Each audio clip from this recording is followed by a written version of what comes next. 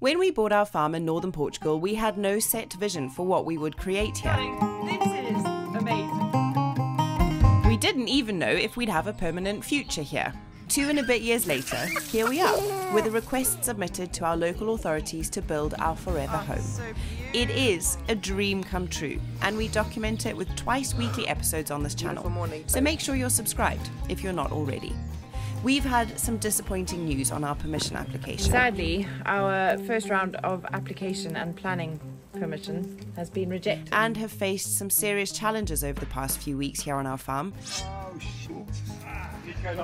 that have us thinking about everything that needs to be considered if you're looking to buy abandoned land in Portugal. Sure, there is a lot of sunshine and rainbows, but when the going gets tough, well, it's not easy. What? John? So in this episode, we wanted to talk about why buying a dream homestead in Portugal might not be the best idea for everyone. How are you doing? I've definitely been. We're nearly at the hospital, love. Just keep holding that tight, okay? Yeah. Like a paper cup. Could I fix it with the plaster? Is all this drama really necessary? Yeah, I think it's necessary. Look, I haven't done my hair for the camera. Do you know what's happening at the moment is that I'm sweating and the salt from my sweat is going in my cut, and that's the most painful thing at the moment. Quite a lot of salt being rubbed into wounds in this episode. Stick around, you'll see what I mean. What were you cutting?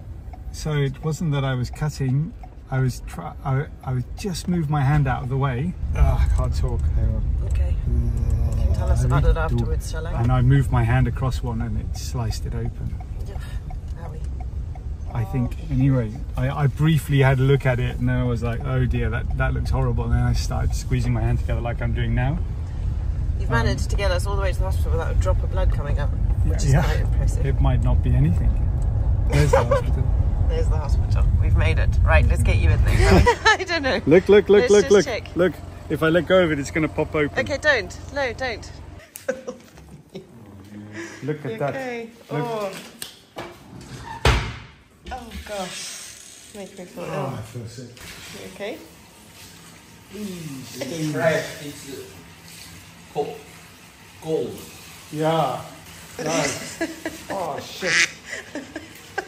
Don't sorry, I'm laughing. It's not laughing at you, it's just nervous laughter. I'm being a real big baby, huh? No, you're not. You haven't cut through any nerves or big veins or anything like that. Yeah, I know. So that's good news. Yeah, it is. Just need stitches though. Yeah, I do.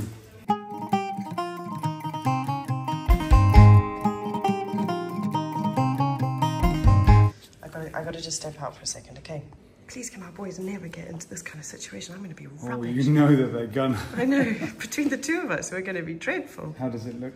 That'd be a good scar. Hunter S. Thompson, wasn't it? Yeah. 1, 2, 3, 4, 5, 6. 6 stitches. It was pretty stressful. What a difference 15 or 20 minutes makes. Literally, I couldn't stand up going in there, and now I feel totally fine. Wow. That was amazing. We literally arrived straight in, straight to be seen. I know it doesn't always happen like this in Portugal, but we are really grateful. The sweat starts to dry, Yeah. the hand's fixed.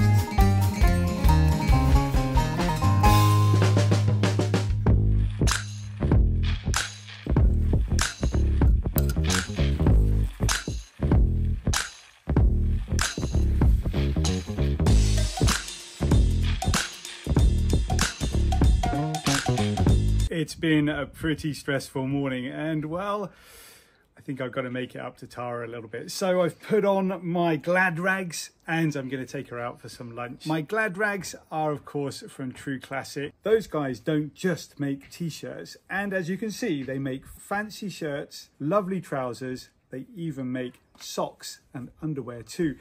All of which follows in line for those t-shirts that you've probably already bought. I know a lot of you guys did go out and buy some True Classic tees. Very soft, great fitting, and extremely comfortable to wear. It's true. Tara also tells me that I look pretty good in them too. Not very often you guys get to see me in anything except for a True Classic t-shirt and a pair of jeans. So, savor the moment. Whoa. Everybody, enjoy this. I am. I am absolutely delighted with the fit of the shirt. It's extremely comfortable, as you'd expect. And the pants, well, they are probably the most comfortable pants I own. They don't crease, they've got a bit of stretch, and they feel just like the t-shirts do, nice and soft. So if you're interested in upgrading your man to something a little bit fancy, click on the link below, scan the barcode right here by clicking on the link in the description below, or scanning the QR code right here. You're going to go through to the True Classic website. And remember, by clicking on that link, by scanning that QR code, you are helping support our family, and you might just find something very, very nice to purchase for yourself. That is 100% my new favourite outfit, my darling. Thank you very much. Let's get out of here. Let's get out of here. Oh, hang on a minute. You might want to take that off. Good morning, folks. Gosh, yesterday was a day. What I have been dreading happening since we moved to Portugal happened, which was that one of us got hurt. I am so rubbish in those situations. I basically default to immediate panic, immediate, absolute worst case scenario. I literally thought John was bleeding to death, even though I couldn't see a single drop of blood, because as he sliced his hand, he pinched it together and managed to actually stem any flow of blood whatsoever. So there was no need for such drama in my head. This morning, things are a bit brighter. John's feeling all right. He's going to rest up a little bit. Yeah, and he's got 6 stitches in his hand. But we were so impressed by the hospital staff and how quickly he was seen. Literally, we walked straight in. We didn't even wait for 2 minutes. Sat down, got cleaned up, stitched, saw the doctor, and we were out of there within 20 minutes, I think, of arriving. And that is just at the public health service here in our local town, which, I don't know, you know, like we said, if it was in the UK, we would have waited for hours. So for that, we are extremely grateful, and we're very, very lucky. But it had us thinking about kind of, you know, what can happen in this kind of environment. This morning, I'm going to do a little bit of a fun bit of work up here at the veggie garden. So many of you sent to me on Instagram an idea to make a sweet pea teepee. Which I think is just genius. I've been growing some sweet pea seedlings in the greenhouse, sorry. And behind me here are a row of peas which need a new home because I haven't trellised them and they're so patchy it just seems like a bit silly. So anyway, I thought what I might do is take some of them out and put them around my teepee, my pea teepee, and that would probably work a little bit better. So that's my plan for today. And it's part of what I love about this life is that we can come out and do projects like this and just kind of experiment with different things and have a whole lot of fun building a dream life for us and our kids.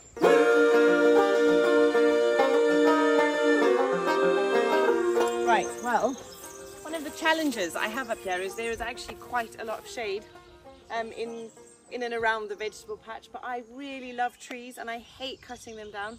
So I don't want to cut any more down, but I think as we kind of get a bit more settled, we're going to have to thin things out a little bit.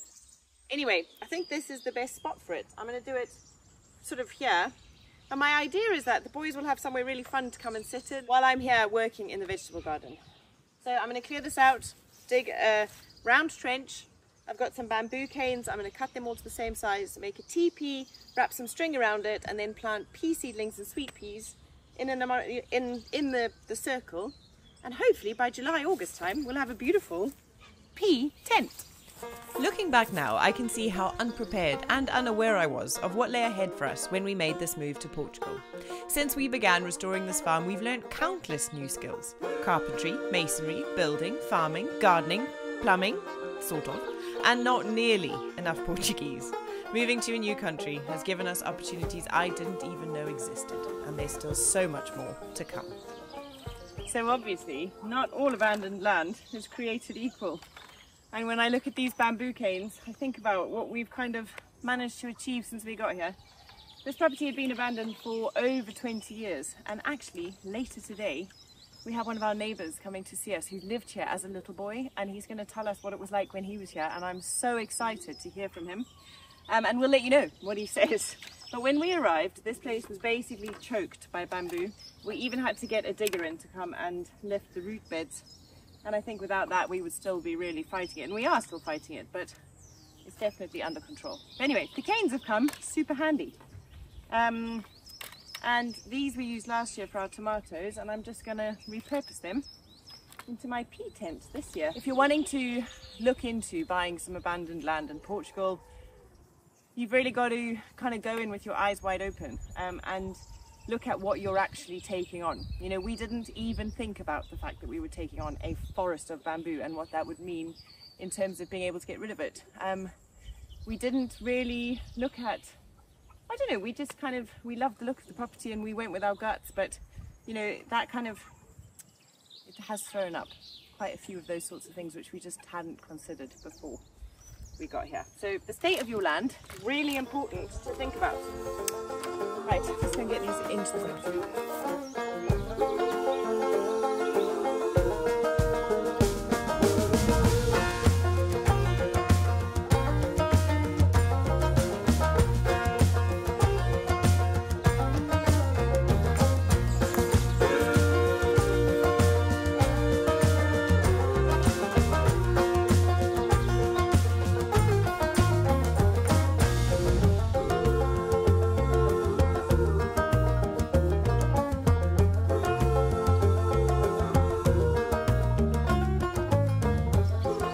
Oh, that has taken me a lot longer than I thought it was going to. But anyway, I've managed to get loads of peas out of the line and onto the teepee. They all look a bit weepy and sad, but I'm hoping they'll perk up after a while.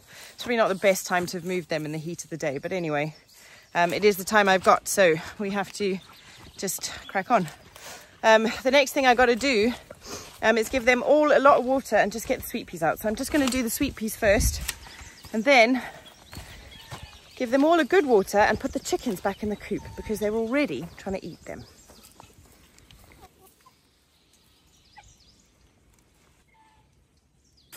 Right, water.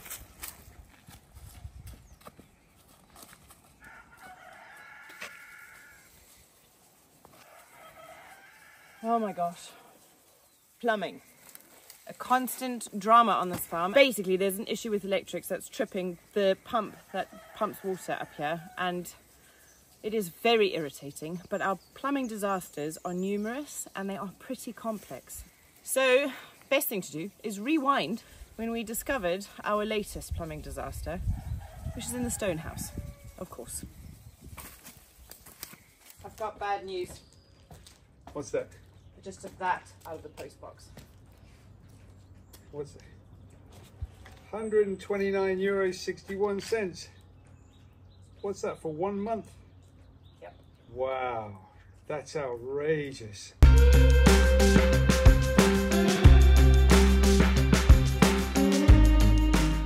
That's the second time we've had a water bill, for well over €100 for 1 month. I checked with Joao last time this happened, and he said normally a water bill in Portugal is €30. We are literally using a washing machine, and then we have a shower. And a dishwasher, that's it. Yeah. So I think we've got some problems with our plumbing. Who remembers, when was it, just before Christmas? When I heard the water coming out from under the ground. Well, that's why we thought the last one was so high, because we had a leak under the courtyard, and we thought, well, it must be because of that big leak, but we fixed it. So to get that, it has to be this house. I think it's this house. I think we're pouring mains water into the walls. I think we are. Let's go and have a look inside. This is good news for two reasons. Number one, we get to show you around inside this house, which is part of the project that we're working on right now. And a giant mess. And a giant mess, but we're going to be renovating it in its entirety, so we can talk you through that. Let's have a look at the water damage in there, and then I'm going to try and fix it myself. And switch that off before it bankrupts us. I'm going to switch the water off right now. We haven't been in here a couple of weeks, but come and have a look at this, love. Okay. P.S. everybody, this kitchen here, we're going to rip it out, and when we knock down the other house, we're going to put the kitchen that I built ages ago, we're going to put it in here. We're going to keep those tiles, and we're going to paint that kitchen that I built myself blue, or a bluey colour, so it kind of fits in this area here. But this will stay as a kitchen. Yeah. All I can say is I'm so glad we're renovating. Ooh, look at it. Yes, that's not good. Okay. There's so much mould in here. Okay.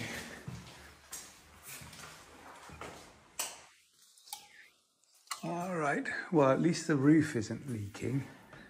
That's pretty good. But the walls are gnarly, hey? How are we going to get it so it stays? Yeah, okay. So we've got a tiny bathroom here. I keep like in the depths of the night when I can't sleep because Sawyer's keeping me awake. I keep trying to imagine how we can make that bathroom bigger. I don't know that we can, but no, but it's super damp all up here as well. So lots to do. This was our original room that we stayed in originally for when we first got here, wasn't it? I remember you fixing a tiny patch of damp up there, do you remember? Yeah. Because the chimney was leaking. It seemed like such a minor problem. We did also have a leaking wall there before, which the plumber said he fixed. Which he did. I think he fixed the one end of it where it's no longer leaking, but we didn't realise the entire edge here is leaking. Yeah. I think, like, you know, if we're going to take out this bathroom, which I think we are, aren't we? Well, and lift these tiles off, this whole wall's just going to crumble, isn't it? It's just wet. It probably will. So what we'll do is if we switch off the water to this house entirety. The biggest thing I think the issue is, sorry, just with the water, switching it off. So when we changed over to mains water, the change in pressure was immense. We went from having like just 3 bar pressure to it literally 6 like bar. hurts your hand when it comes out the tap. Yeah. And this is the challenge of buying an abandoned property that hasn't been lived in for 20 years.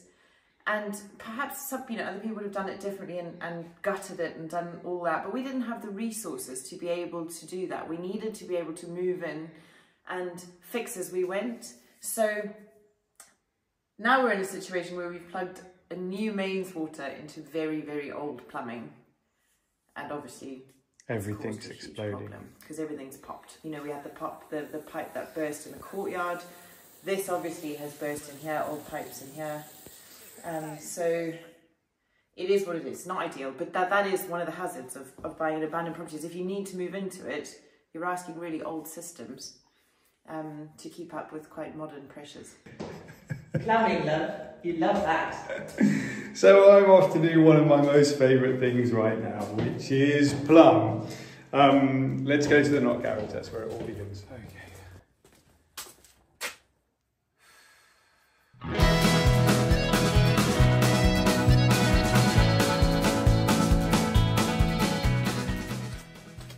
This is our travesty of a water system. Currently, I don't know whether you can see it, you might be able to, I'm not sure. Currently, we've got a pipe that comes in here and just on the other side of me, and then it goes off in this direction, and that's the pipe, I think, I don't know yet, I think this pipe leads to the stone house. So I'm going to chop this off and I'm going to get rid of it. For us, plumbing has been such a difficult thing to negotiate. It's been very hard. So one of the things that we didn't think about when we purchased a property 2 years ago now was where is the water going to come from and how much does it cost to get connected to mains waters and even electricity if you needed to do that. I'm just going to turn the mains water off now, but one of the things that we didn't really consider, because it's the first time we bought a property like this in a foreign country, was services. Now we've got really, really lucky here. As it turns out, we had electricity already connected to the property. Hadn't really considered that. Because we were thinking, oh, we'll go off grid, we'll go with solar. Solar is a really great thing during the summertime, but here in northern Portugal during the wintertime, forget about it. It's just not going to work. So you would need to find an alternative solution if you weren't connected to to a main supply. On this property, we lucked out. We've got a well already dug that produces quite a lot of water, and we've also got a spring. But September, October, both of them run out of water pretty much, which basically means if we weren't connected to the mains water, and this has been part of our story, part of our history. Last year, we actually ran out of water. No, the year before, we actually ran out of water because we weren't connected to the mains water. Services right up there, that's a fibre broadband cable. We've got fibre broadband on this property. It's amazing. Who would have thought? And it didn't cost, it cost us €60 to get connected to fibre. because it was in the local area. It was very close and it was very easy to put together. And I would say, you know, think about those services before you buy a property. Where is your property located and how close to those services is your property? Anyway, let's get on. Let's turn off the water down here. Ooh, that's mains water off. And let's go and see if we can cause some damage to my plumber, to my pipes. I'm nervous about this because we're getting a plumber to come and work on these old buildings is really difficult. Let's see if we can. That's twisted. That's nice.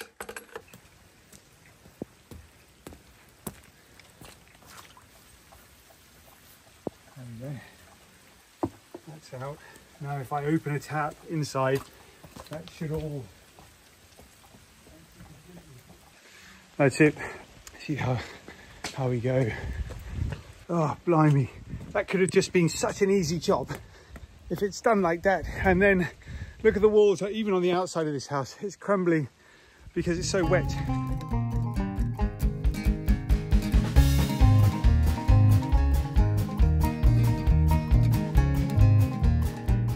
We've had some fairly tricky news come in first thing this morning from our architect, Eduardo. Sadly, our first round of application and planning permission has been rejected. Yeah, so here's the scoop and here's the lowdown. In order to get planning permission in Portugal, for us, it might be different for other people, but for us, we need to go through two different processes. Or two different departments. Two different departments. The first department is the department that rules the land around here. And the second department is the local municipality. Now, it's the first department that we are stumbling at. So that first department is the Agricultural Reserve, and they basically govern the agricultural parts of rural Portugal and make sure that certain percentages of the land that you own remain dedicated to agriculture and don't just get kind of converted into houses or urban land or, you know, made not agricultural. The issue is the amount of cement surface or non-permeable surface that we are allowed, or they're suggesting that we should be able to build here. Yeah, which is all relative to the size of your property. So depending on how big your property is, determines how much impermeable area you can have. Absolutely. So we've got a couple of options there. We could go ahead and buy a whole bunch of new land around here. It's fairly reasonably priced, and we're actually currently trying really hard to buy some land, another 3 fields right next to us, which would give us a lot of breathing space in terms of building permits. The second thing we could do is reduce the amount of square meters, and in our instance it's 300, a footprint of 300 square meters of impermeable land. So that includes this, what we're standing on at the moment, which is a courtyard. It includes our knot garage, it includes our stone house, it includes our derelict house, and it includes the house to the right here, the house we're living in currently. It also includes a tiny house, anything basically that water can't get through. So the issue really mainly is that we have this courtyard, and that is accounting for a significant portion of impermeable space. So we don't want to get rid of the courtyard. No, it's beautiful. The courtyard is the one part of this property that feels like a historic feature that should be preserved and looked after. Almost, you would say, there is so little value except for the location of this property in these particular buildings, that to get rid of the courtyard, which is an extremely special feature, would feel like not doing right about this property. Ultimately, this courtyard will be the central point, the focal point of the entire build if we get a permit. Yeah. Well, we've gone back Yeah. with a kind of counter proposal, Yeah. which is that we take down the knot garage and we relieve that space of being impermeable. Yeah. So we can try and keep the courtyard, keep the footprints that we're planning, and keep the stone house and the tiny house, but kind of give us a bit more get us back beneath the 300 square meters of impermeable space. Oh, treasure! Thanks, buddy. So basically, we've got to knock down the knot garage. That's it and all about it. And hopefully, in doing that, they're going to say, okay, you get your permits. But what's happened now is we are back to square one. We've submitted our application. It's been rejected. We are resubmitting with a different proposal, and we will wait. We wait some more. So we'll keep you posted, but we have promised that we will let you know and keep you updated with all of the ups and downs through this process. So that's what we know so far. Here's my take on it though, guys, and this video is a lot to do with the setbacks and the drawbacks of you know, trying to buy a property and renovate a property in Portugal. You've got another option. You could go ahead and do it without the permits. A lot of people do. You would then risk the possibility of legislation changing in the future. There are houses not so far away from here that have gone ahead and done that, spent hundreds of thousands of euros and had their property knocked down because the land people, the agricultural reserve, has basically said, nah, not taking it, not having it. Those guys really mean business. The municipality will give you a slap on the wrist and make you pay a fine, but those agricultural guys, you don't want to mess with them. Yeah. So if you are thinking about buying a property in Portugal, it's really worth considering the location you buy it in. Is it agricultural? Is it rural? Is it urban? Or is it, and does it have the correct permits associated with the property that you're buying? Think about it. Important. Yeah, it is really important.